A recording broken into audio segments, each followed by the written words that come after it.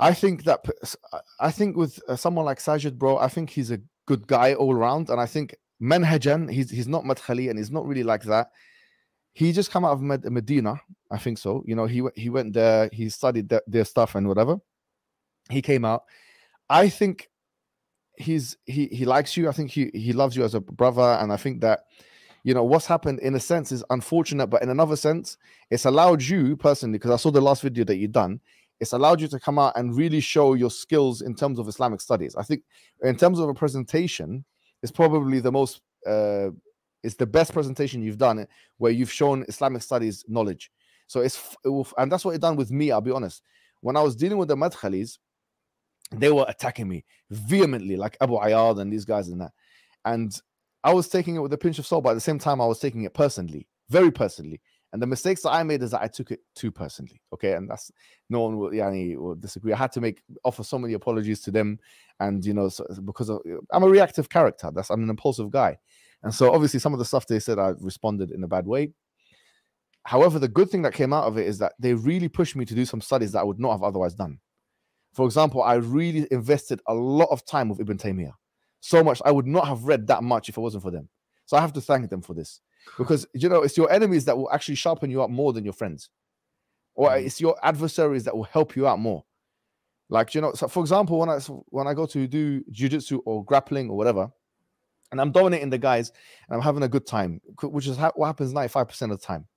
But then that sounded like a great praise. No, it's because of my size. If you're big, and it's what happened, you dominate, you get this delusion. But then when someone comes out, he's ADCC guy or this and that, and he starts messing you about and putting you in a position, and I think about that the whole day. I'm thinking, I need to change my strategies. I need to do this. I need to do that. Same thing with da'wah, and this might be a good thing. It might be a bad thing. We have to rectify our intentions. But it did sharpen me up. Wallahi, like, you know, I started with them maybe 2-3 years ago. 3 years ago, I think it was. I don't know when it was. It forced me to go into the Butun Kutub al-Salaf, the books of the Salaf. It forced me to go into Ibn Taymiyyah's aqwal and speech and this and that. It forced me to retract certain things. It forced me to even question my own ego, like on a spiritual level, to humble myself. So it was, in terms of dealing with them, I benefited so much from them. I benefited more from the Madkhalis than they probably benefit from themselves. Yani, one Madkhali to another Madkhali, how they benefit. It's not how I benefited from them, because if you think about Abu Ayyad, he wrote a 600-page book on me. Like, he would not do that for any of his students. He would not write 600-page taqrir, you know, marking or anything for any of his students. But he wrote a 600-page book on me. I actually thought I'd be paying you to find my mistakes. I would actually pay you for it. You're doing it to me for free because of ego issues or because you have a grudge against me, but you've helped me. So the way I look at it now is I look at it in a completely different way. I say that these guys have really helped me, all of them. All of these guys from different stripes of Salafism, they've forced me to become a stronger person, a better person. And it's effectively, you know, especially because we're doing dawah to non-Muslims and stuff like liberals and feminists, this actually helps with that stuff. You'll be I feel like it's helped me with that stuff, because it's like, you know, when there's going back to a soccer example, there's the if you like the National League, or like we have the Premier League here, the best league for soccer. And then you have the international stuff like the World Cup.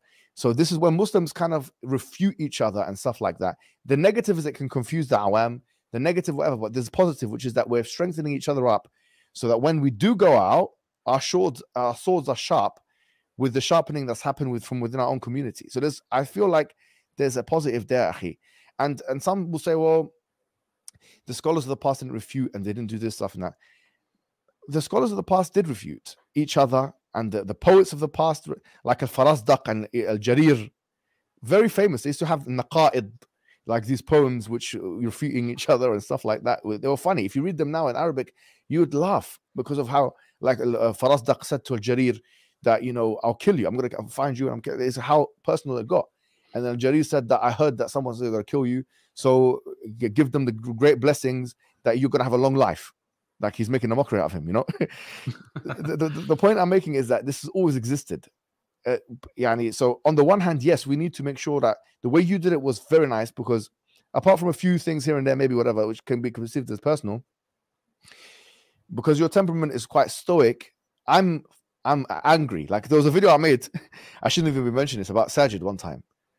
Yeah, and I brought the camera on. I started shouting at him. I was actually angry. My face was red. I was like, "How dare you do this?" I was shouting at him. I was shouting at him like he was like, because it hurts more when it's a friend of yours, or you have love for the brother. And with Saajid and all the Muslims, I have love for the brothers, you know. So I was shouting at him, and I had to delete it and apologize. And it's always like, you know, you're doing the same thing over and over again. But the point I'm making to you is, it helped me. I think you'd be better at it than me because because of your temperament, because you have a good presentational style, and all these kind of things. But I would say don't engage in it too much, because it can actually derail you from what the Ummah really needs you. Since they've got your number, like since they've started with you now, you're gonna have, it's like a pie chart of your work, your portfolio. 5% is going to be required from time to time just to clear up some misconceptions or whatever it is to speak about them. But you know, I wouldn't dedicate too much of my time for them, because they see an uphill trajectory with you. They're worried. They're threatened. That's what it is.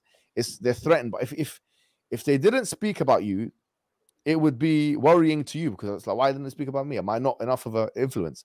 Now this, okay, actually, yes, they consider you as so.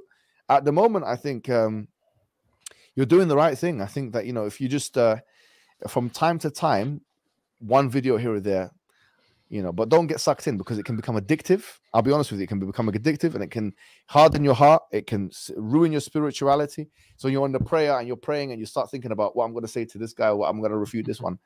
You don't want all of that. So, you know, at the end of the day, we have to really examine our own spirituality, and don't make the mistakes I did by making it get personal. Because someone like Saajid, Akhi, I think he just wanted to be consistent. That's what he wanted to be. He said, you know, I've refuted these guys and I've refuted these guys. And I think he didn't even want to do it, because the way when you came about and did your thing and you asked him questions, he didn't really respond. He had a response, yes, but it was more to do with this happened and I was right and whatever. But I don't think he really wants to engage. I think he's got a soft spot for you. I think it's definitely not, it's not personal. I think he's just it's what he believes at the end of the day. It's what he was taught in Medina. I think he's sincere to his belief.